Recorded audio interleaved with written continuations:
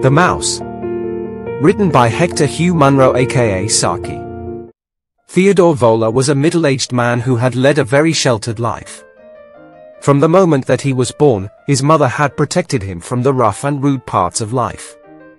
When she died, she left Theodore in a world that was much rougher and ruder than he had expected it to be, with the result that he was easily annoyed by things that were not quite right.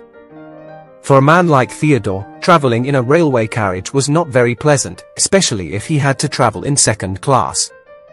The windows were never clean enough, the seats were always either too soft or too hard, and his fellow passengers annoyed him by coughing, talking, moving around, or humming tunes.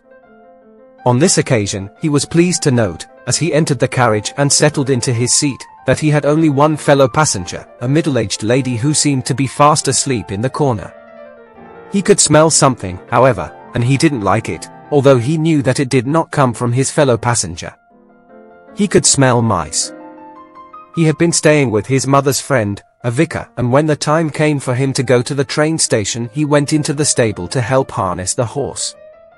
He did not like being in stables because they were always dirty and smelly. This time, he had smelled mice, and as he sat in the carriage he imagined that some of the straw from the stable had stuck to his shoes or trousers and that he could still smell it. Fortunately, the middle-aged lady, being asleep, did not notice it. The train had only just begun to move when he noticed that he was not alone in the carriage with the sleeping lady. In fact, he was not even alone in his own clothes. He felt a warm creeping movement on his leg and instantly realized that what he could smell was not straw from the stable, but a mouse from the stable that had somehow got into his clothes while he was harnessing the horse. He stamped his foot and shook his leg, but the mouse did not want to leave the warm dark place it had found. Theodore lay back against the cushions and wondered what to do. It would be an hour before the train stopped, and allowing the mouse to stay there all that time was unthinkable. On the other hand, the only way to get rid of it was to remove most of his clothes, but just thinking about undressing in front of a lady made his face red with embarrassment. He looked at the lady in the corner, who was still asleep. The mouse seemed to be making a grand tour of his body, and suddenly it bit him. Theodore made the bravest decision of his life. His face turned the color of a beet as, keeping a nervous watch on the sleeping lady, he took his railway blanket, tied it to the luggage racks to make an almost private dressing room in the carriage, and began to undress. Then when he was almost naked, several things happened all at once. The mouse escaped from his clothes and ran into a corner of the carriage. The railway blanket fell to the floor, and his sleeping fellow passenger woke up and opened her eyes. Theodore moved almost as quickly as the mouse. He picked up the blanket and covered himself with it as he sat in the other corner of the carriage. He could feel the blood racing through his veins and beating in his neck and forehead as he waited for the lady to pull the emergency cord to stop the train and complain about the almost naked gentleman in her carriage, but she just sat and stared silently at him. He wondered how much she had seen and what she thought about his present position, covered with a blanket. "I think I have caught a cold," he said. "I'm sorry to hear that," she said.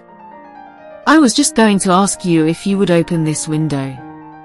"I think it is a serious cold," he said, his teeth chattering from fear.